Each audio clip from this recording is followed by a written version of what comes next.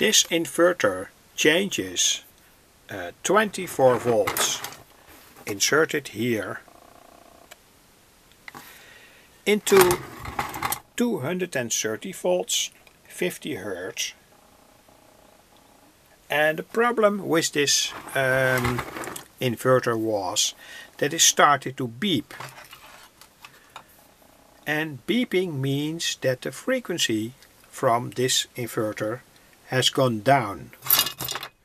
Normally such an inverter works at say 50 kilohertz or so, but when dust enters the whole circuit, it could be that capacitors or other frequency dependent elements gets more or less shortcut by the dust, and then the frequency goes down. So at the moment I am cleaning the whole inside of this inverter.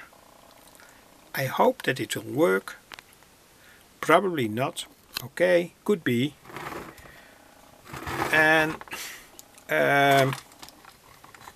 that's also a good way to maintain the inverter, keep it in a good condition.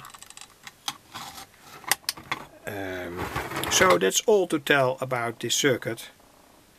When you hear such an inverter, it's a pure sine wave inverter made by Samlex.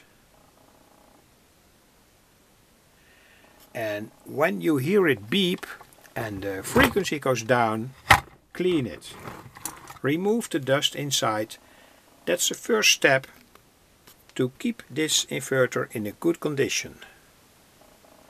Of course, there can be other reasons why this inverter starts to beep, but that's the second issue. The first issue, clean it.